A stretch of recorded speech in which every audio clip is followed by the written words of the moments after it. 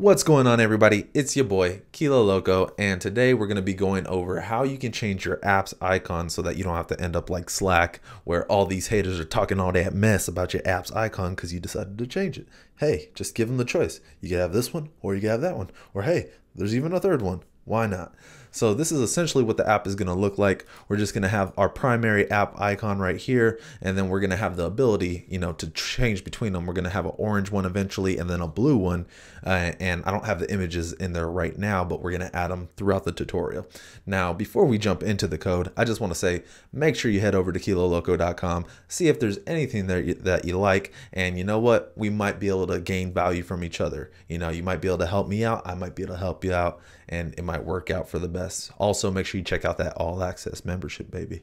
Oh yeah.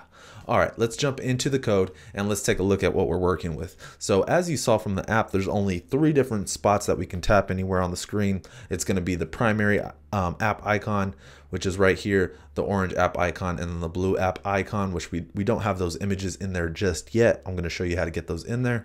And then we just have those set as buttons, essentially, just so that we could tap on them, run some functionality, and we have that for all 3 of them, right?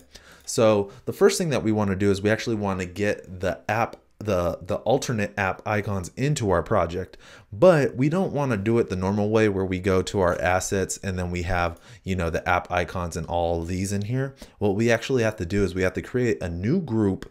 And what we want to do is we want to have a new group out here, not in our assets catalog. So let's go ahead and create a new group, and we're going to just call this alternate icons. Now you could call this whatever you want. I called it alternate icons. You call it, poop icons, original icons, throwback icons, call it whatever you want. It doesn't even have to have icons, just call it pictures, whatever. Next, what I want to do is, just because personally I like to keep my stuff like organized if I can, is I'm going to create 2 more groups because we're going to have 2 other app icons that we're going to add on to here. So I'm going to have an orange app icon, and then we're going to have a blue app icon. So I'm going to create separate folders for each of those. You don't have to do this. It's just what I want to do. All right, so now that we have our folders in place, all we have to do is we have to import the images that we want to actually be those app icons. Now, remember that app icons have a specific size. If you go over to your assets and you click on your app icon, you're actually going to see that the iPhone app has a 60 point image, and it's actually 2x and 3x. So what we want to do is we want to make sure that we have these exact sizes. So what this means is we have a picture that's going to be 120 by 120, and then we have a picture that's going to be 180 by 180. So we need to make sure that those dimensions are exactly right. Now I already have those images. All you want to do is you just want to make sure that you have images that are that size, and then those can be your alternates. So what I'm going to do is I'm going to go over to one of the folders for the blue app icon, and what I'm going to do is I'm going to add the files. So we're going to add files to change app icon, and I have mine located on the desktop. All I have to do is go to alternate icons, and I'll just choose the 2 blue ones. So KL blue app KL blue icon, and as you can see, they have the naming convention that is already set with the at 2x, at 3x, whatever, just because that's how when I export my app icons, I do them from Sketch, and this is an easy way to actually embed them in your app. And let me just show you really quickly that my app icons actually have the same naming convention. If I were to show you this app icon in the Finder, you're actually going to see that they have all the same naming conventions, whatever the point size is, and then at that whatever at 2x, at 3x, or whatever. So let's keep going. All we want to do is we want to do the same thing for the orange app icons. All right, so now that we have all the app icons that we need inside of our app, what we can do is we can actually go back over to the UI and just update that real quickly, just so that we can see what the app is going to look like. All right, so as you can see, I just set the images, or the background image for the buttons to be the respective icons. So now if we go ahead and run that, we can just see that the app is up to date.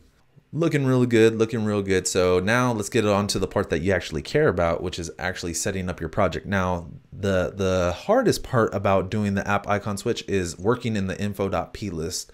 Now, I would do the drop down, like you normally just hit the plus right here and then do the drop down stuff. But for whatever reason, Xcode doesn't like me doing it that way. So we're actually going to do this in the info.p or in the property or in the source code of the info.plist. So what you want to do is right click info.plist, open as source code. You're going to scroll all the way to the bottom. You're going to see these two tags at the very bottom. And what you want to do is you want to create some space in between that, like so. Now I'm going to go through and I'm going to write out the first part on how to set your primary app icon, and then I'll go back over it. All right, so and all this code that I have right here is going to be in the description where you download the actual project files. So go to that link and then you'll be able to get all this code and you'll be able to just paste it in here. So as you can see, we have a CF bundle icons key, and what this is going to be is it's going to have a key called this, and then it has a value of dictionary. Now this dictionary is everything inside of these, inside of here, right here. And then it has another key that is called primary icon. Now that's obviously going to be your primary icon. And then it has another key inside of that dictionary called CF bundle icon files. And this is going to specify what the file's name is. So whatever you have your app icons name set as, you want to make sure that you have it set as that right here in this string.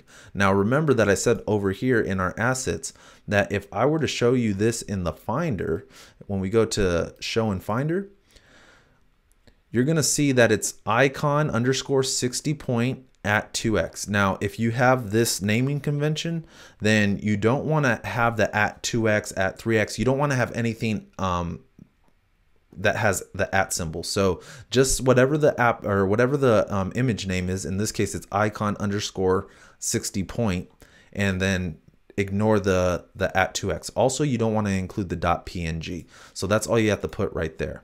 Next, what we have to do, and this is just for the primary. Next, what we want to do is we want to also include the alternate icons. So what I'm going to do is I'm going to go ahead and add that code in right here. And as you can see, I'm just going to have it kind of separated by like spaces, just so that you can see that there's a difference. All right, so the next piece is to actually add in the alternate icons, which we can see that we're just putting it under the primary key. So after we give the value for the primary icon, we want to give the value for the alternate icons, which is going to be in here. And as you can see, we have a key called orange app icon. Now this right here, this key, you can call it whatever you want. You call it throwback icons, you call it classic icons, call it original, whatever, call it whatever, future icons, whatever. Call it whatever you want, and then it's going to have a value of type dictionary. Now this is actually where you're going to specify what file you plan on using. So you're going to have to do another dictionary right here where it's going to have a value of an array, and inside of that array you're going to want to list out the icon that you want to use. So it's going to have a value of type string, and that's going to be whatever the name of the file actually is. Now notice that once again, this is KL orange icon at 2x, but we're not going to include that at 2x or the .png either. We just want to have that same name right there as that's right here. We want to have it in here. So that's what we want to make sure is the same. This, call it whatever you want. This has to be the name of the file, excluding the at whatever, the at 2x, at 3x. Same thing down here. So now we're going to have two different icons. This is one key. This is the second key, right? So this one's going to be my blue app icon. Once again, call it whatever you want. It's going to have the same key as up here, the CF bundle icon files. And then, and then we have the string value inside of this array, which you have to make sure that the file name is spelled exactly correct, excluding at symbols, right? So now that we have our info.plist set up, we're all set, we're ready to go. We can actually start coding this thing. Now, it's actually like one line of code in order to set your app's icons, but I like to make sure that you guys are kind of following better practices. So we're going to put this in a separate service. So let's do that now. All right, so now that we have our app icon service, this is essentially where all of our code is going to live that's related to changing our app icon. There's not a whole lot of things that you really have to do. It's really like one line of code to just set it up, but it's always best to, kind of keep all your functionality grouped together. So the first thing that we want to do is we want to set up the different cases that can happen where we're going to be selecting our different app icons. So we need to have a primary, we need to have a orange one, we need to have a blue one, or whatever the different cases that you have. So what I'm going to actually do is I'm going to create an enum that's going to handle each of those cases.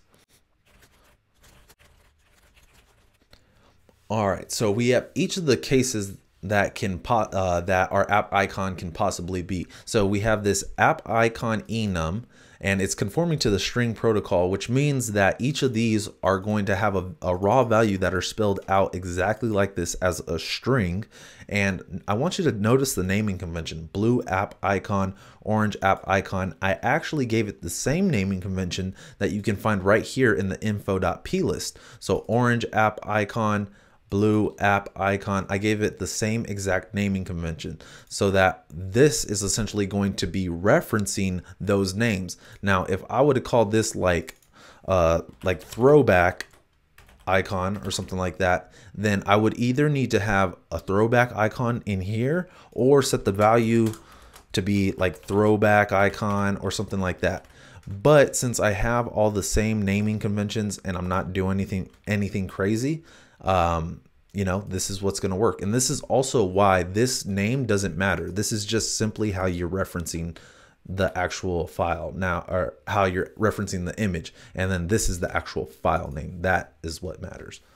So let's go back over here. And now that we have each of these, what we can do is we can create a function on our app icon service that's going to allow us to change the app icon to one of these possibilities. All right, so now that we have the function in there that's going to actually allow us to, that we're actually going to call in order to change the app icon, what we need to do is we need to have access to the instance of our application. So I'm going to create a instance constant up here that's going to give us access to our application. All right, so now that we have this this constant called application, which is just simply our UI application.shared, and I also made sure to import UI kit, we can reference this application. So all we need to do now is just say application.set the alternate icon. All right, so there's this function on here that says set alternate icon name, and all we need to do is just simply pass in a string to the name that we gave it in the info.plist. Remember that I used the particular naming convention, blue app icon, orange app icon. So what I can do is I can actually pass our app icon in right here for the value, or for the raw value, that is. Now the completion handler, you can use this if you want, but the errors are really only going to be if you choose the wrong name or something like that. So a user should never really run into any of the errors, and I actually had a problem reproducing some of the errors that it could throw. So I'm just going to say that this, for the most part, is not really needed. So you can go ahead and delete the completion handler if you want, or you could use it if you want. Hey, whatever you want to do. But let's go ahead and add in our app icon now.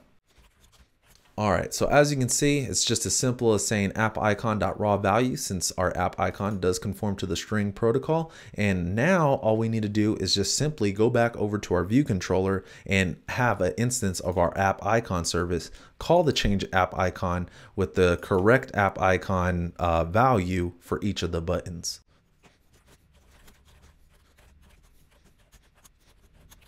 All right, so as you can see, we're just creating an instance of that app icon service, and then depending on which button we're pressing, we're just going to pass in the corresponding value. So as you can see, each of these we're passing in the correct value. Blue button, or we tap the blue icon, we're going to pass in the blue icon. So let's go ahead and run this and let's see what happens. All right, so now if we go ahead and go back And as you can see, we're gonna just have our regular black icon. But when I go ahead and tap this orange button, you're gonna actually see this pop-up that's automatically generated for your user. That's gonna say, you have changed the icon for whatever your app's name. And it's also gonna show an image of the icon. And when they press OK, you're actually gonna see it go back. When you go back, it's actually going to save this, which I think is pretty cool. And the awesome thing is that you actually don't even need to use like user defaults or anything like that. And even if you were to kill your app, it would still stay on the icon that they set. So let's go ahead and do the same thing for the blue icon. And you can actually go back to the home screen and see that it is now the blue icon. Now, when we hit the black icon, notice that nothing happens, that we're not getting that pop-up. And if we go over here to our home screen, we're actually not getting it to turn back to our primary icon. Now, the reason for that is because, remember, if we go back over to our code and then we go into our app icon service, we're actually saying that we're looking for a value called primary app icon, which doesn't exist in our info.plist. So what we're supposed to actually pass in this case is nil. So if you set this value to nil as opposed to being a string, what will happen is it will set it back to your primary apps icon that you have in your assets catalog. So what I'm going to do is I'm going to create a constant right here that's going to use a ternary operation in order to figure out what I should put in here. If the app icon is the primary app icon, then what I want to do is I want to set it to nil. If it's anything other than the primary app icon, I want to make sure that I pass in that value, the raw value of that app icon. All right, so as you can see, I have app icon value right here, which is of type optional string. And all we're saying is if my app icon is equal to .primary app icon, then we're going to set this value to nil. If it's not equal to that, then what we're going to do is we're going to set it to the raw value of whatever that app icon is, which means it's going to either be blue app icon or orange app icon. So now if we go ahead and run this again, oh, and we have to obviously make sure that we're passing in the app icon value before we run it again, app icon value. So let's go ahead and run it again after we're passing in the app icon value. And if we go ahead and we take a look at our app, it's already blue from last time, right? So let's go ahead and set it to orange. We can see that it's turning to orange right there with the pop-up. And even if we check it, it's going to turn orange. And then if we hit the primary, we're actually going to get that pop-up as expected. We're going to say okay, and we go back to having our original app icons, the primary app icon. So I just wanted to show you guys that. I want to make sure that you guys don't make the same mistake that Slack made because it seemed like there was a huge outlash when all that stuff happened. But anyways, I hope that you found that very valuable. I hope that you consider adding this into your apps. And if there's any other topics that you want me to cover, just make sure that you leave a comment down below and I'll make sure to add that to the list of topics that I need to cover. So that's going to be all for today, guys. Thanks for your time. Make sure you go out there and keep coding passionately.